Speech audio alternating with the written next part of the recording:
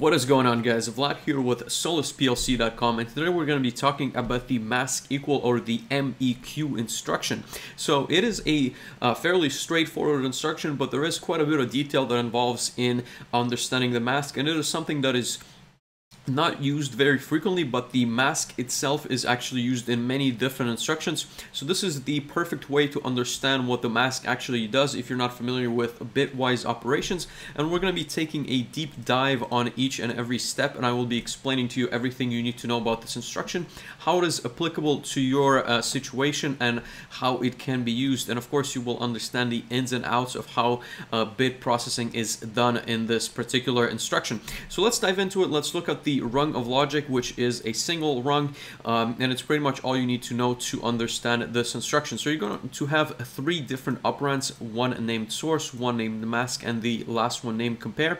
So as the name would suggest, the mask equal, the equals portion stands for the fact that this instruction does exactly what the equals instruction does, which we've investigated in a previous video, but it layers a mask on top of this. So we're going to be looking at what the mask actually does, but all of these are integers, or actually double integers in this case. And as you can see, the first one is the 0th in our array, the mask is going to be the 1, and the one we're comparing to is number 2. So think of it at first as we're comparing this integer 0 to this integer 2 from our array, and if the mask is 0, then what's going to be really interesting is that no matter which values I put, it will always say that they are equal.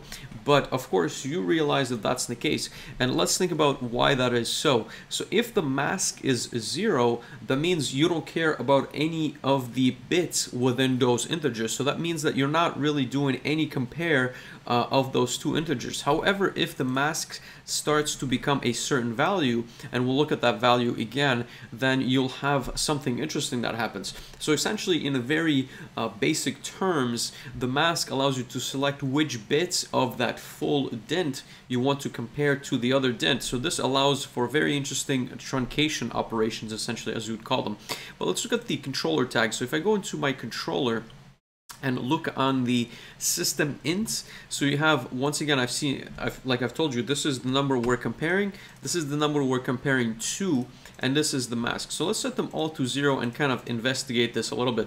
So one very interesting feature of RSLogix 500, 5000, as well as Studio 5000 is that you get this style selection. And here what we can do is set these essentially these dents to binary, and this allows us to see exactly the same value but in a binary form. And the reason why I want to see it like that is because, like I said, the mask essentially applies a bit by bit mask to what you want to compare. So first of all, if you have, like I said, if you have all zeros in your mask, then you don't care what you compare to. Essentially, you're comparing, you don't care if this is, for example, if this is a 1 and this is a 0, you don't care because you have a mask of 0 in that particular bit. So this is bit number 0, and of course you progress like bit number 1, bit number 2, bit number 3, so on and so forth. So if you have a bit 0, then you have absolutely no care about that bit.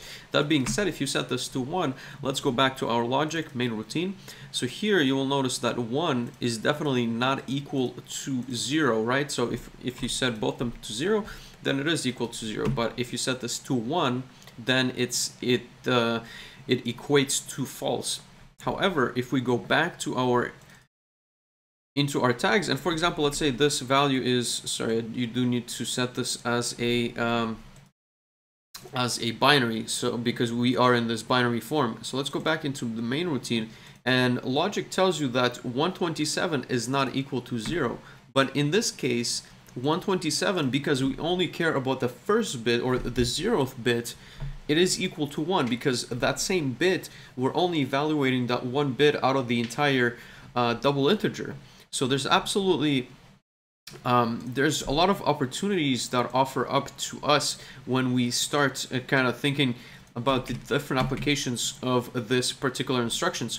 So if I set my mask to this 1111, we are going to evaluate the last 4 bits. So for example, here, as you can see, I have 4 ones, and here I have 0001. So of course those two are not equal. However, if I do set this to 1111, these 4 1s are compared with these 4 1s, right? Because of the mask. And again, you ignore everything after. So here, for example, you can have 2 1s here. You can have, you know, even here you can have 2 1s. Here you have a 1, for example. So although these values to the quote-unquote naked eye don't seem equal, because the mask applied to them actually restricts what is actually being compared, you do get this equal as true. So as you can see, this boolean at the end of the instruction is still being energized. Now, working with, like I said, with masked instructions is a little bit tedious because you do want to see this in binary, and as far as I know, the only way to see them in binary is through this interface of your tags. And this is where you can, you know, line up these integers and kind of double check what is going on. And if you have any problems, if you have an application which uses masks, or even this mask equal instruction exactly as it is, and these integers are not the same, then what becomes really difficult is to kind of see the way that mask applies. So I would recommend creating a second instruction which would just simply move all 3 of those into one simple array, so you can see them side by side the way I have set up here. And of course here you can very clearly see, you know, you're comparing the last 4 bits, and here you can of course evaluate if that is operating correctly or incorrectly, and what needs to be changed or what is wrong with the instruction. So that's pretty much all there is to this masked equal. Like I said, all you're doing is a comparison of the bits which are essentially set to high on the mask. And that's pretty much it. So a lot of uses, I've seen very interesting ways where you can combine essentially, and we'll look at that. It's not going to be a mask equal, it's going to be a masked move, but this is essentially illustrating the principles of a mask and how it applies to your bitwise operation. Thank you guys so much for watching my content. If you have any questions on this topic, make sure to leave them in the comment section below. And if you can spend 5 seconds of your time liking as well as sharing that video if you've enjoyed it, that would mean absolutely the world to me. And if you have any suggestions for the channel, what kind of hardware, software I should be covering, then make sure to leave that down there as well. See you next time. Take care. Bye.